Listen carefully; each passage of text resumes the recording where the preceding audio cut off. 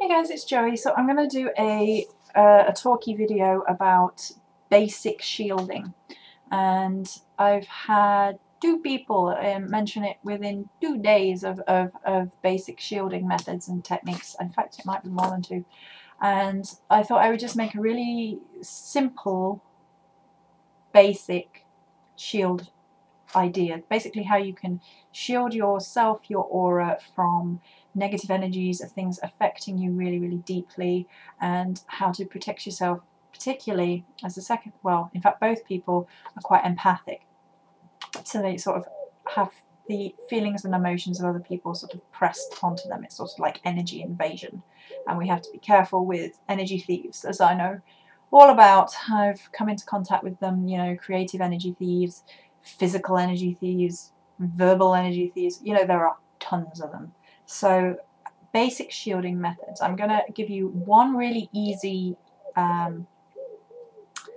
physical thing you can do in most situations, and then we're going to talk a little bit about energy shielding.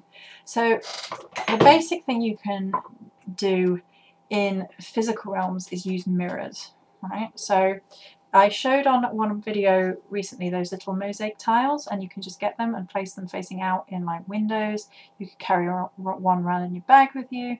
You could set up a candle with them facing outwards, that sort of thing, just for a protection sort of candle with those mirrors facing outwards. And just basically the idea is literally reflect back whatever is being done, whatever is being sent. So rather than it coming into your energy field, it goes back out again. Now, I keep this mirror by my computer, facing my computer, because there are, of course, people who use the internet, they troll your videos, they troll your Facebook, they put pictures up on things that upset you, and basically this is literally reflecting that all back from the computer. Sometimes people forget that sort of thing. That's something I believe in very strongly, is to have this. This is always here to reflect back nonsense. And the other thing you can, if you can do, I realise this is very difficult, but if you can basically laugh, make fun of the people, and find a way to laugh at them, you're taking all the power away that negative energy suckers will try and get from you. So these are two sort of physical things that you can do to help with shielding on a very physical level. There are many, many more. You can create herbal sachets for protection, you can create amulets for protection, you can wear a rune around your neck, I draw a rune on my wrist in blue eyeliner. There are lots and lots of different things you can do. If anybody wants any more information on any one of those specifically, just say down there and I will do it for you. But I wanted to keep this as sort of a general basic shielding guide, and mostly in the energy realm, because the other things that I've just mentioned, you need bits to do that, whereas this is literally mirrors, which most people have access to, at least a mirror of some description, and then energy techniques, which you can do. So with shielding, a very important part of shielding is knowing when you feel that you should need to ground first and foremost. And grounding is basically the process of reconnecting yourself to earth energy, to stabilize yourself, literally ground yourself, to get rid of unwanted energies, to sort of anchor yourself so you are ready to shield yourself. So as long as if you consider yourself to be a tree with your roots firmly in the ground, then nobody's going to be able to topple you over, if that makes sense. And using the tree analogy is a good way of grounding.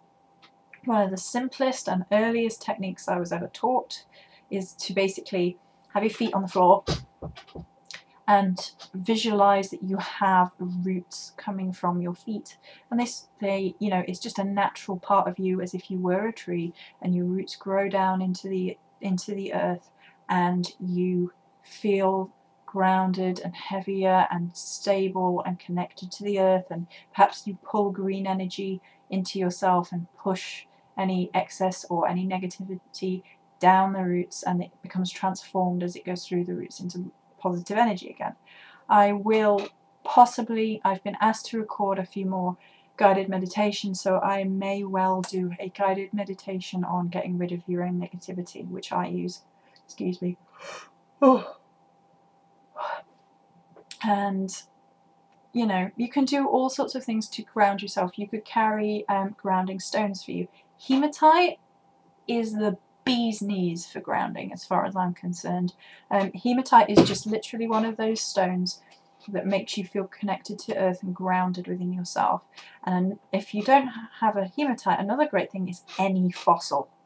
Fossils are like the mofo, the mofo of grounding things. They ground me like nothing on earth. When I've been in the most stressful times of my life and I've had a fossil, it has helped me to ground.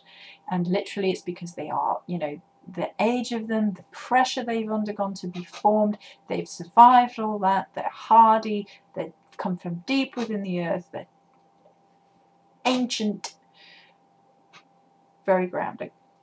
So those are just some ideas, you know, but you know, visualize yourself being grounded, and in whatever way you most feel comfortable. Roots, or perhaps you can visualize yourself being actually sat with your back against a tree.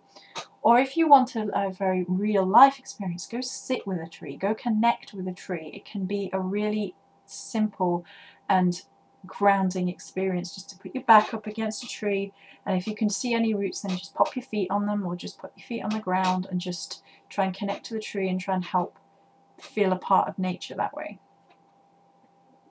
Sometimes going for a walk in nature can have the same positive effect, but you know, trees are really good for grounding, for feeling connected to earth. So that being said, grounding is sort of the first step. You know, you need to be hooked into feeling steady, because if you try and shield yourself while you're feeling off balance, you're not going to be able to maintain it so easily. And there are a number of different ways in which I have been taught over the years about how to shield myself. Some are literally shielding, and then some are sort of not hiding techniques, but sort of taking yourself away from their radar so they can't reach you. And so the shielding techniques that are simplest, I think, you can mirrors again in the visual realm. Okay, so you can either imagine yourself being surrounded by mirrors, and whichever shape you best think would work for you is the one you go for. I've known people who literally surround themselves in a box with mirrors facing outwards. I've known people who visualize themselves inside a pyramid with the mirrors facing outwards. I've known people who do themselves in sort of a crystal domed shell, mirrors facing outwards, and the idea is that you just visualize any negativity coming and bouncing straight back off, and you have to believe it and know that you can do it. So you might want to practice some visualization techniques first. Close your eyes, try and be safe, visualize something in front of you, and then visualize a mirror in front of you, and then visualize the mirror turning around and facing outwards, and just know and trust in your own things. You might want to do this regularly. You might want to make sure you are cleansed before you do this. Have a cleansing bath, a salt bath, or go through the shower, cleanse yourself out, or use a smudge stick. Smudge your space on all of that. So have that basis before you start visualizing, perhaps. Another thing that I've been taught to do is visualize your aura as being elastic. Like, so you visualize your sort of aura around yourself, and it basically, bing, and it's basically like rubber, and that way anything just bounces off you. That's something I actually talked to my friend about, and it helps her a great deal. She's remembered that one over the years. You might want to visualize yourself in a blue, I always say blue, a blue bubble. That's, and you know, just sort of imagine it starting to being quite close to you, and then just push it out into being a blue bubble. Another thing that I do is I visualize psychic armor.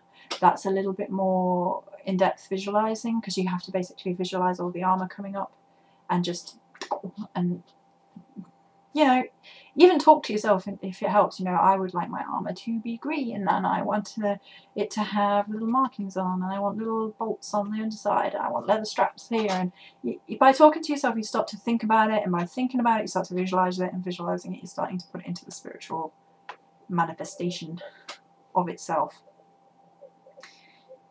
Yes. So shielding, I think those are the basic techniques that I use. There are, of course, then mundane things that you can do. Like, you know, if people are sharing stuff that is upsetting you, like on Facebook, this is one of the things I mentioned, just block those sites from being able to you know, remove it straight away, don't read them, don't engage with it, just reflect it, and don't allow it into your soul. That's the main thing. And that's the thing with all basic shielding, is that you can't allow these things into your soul. And it's just practice with these techniques. I think they're all fairly basic techniques.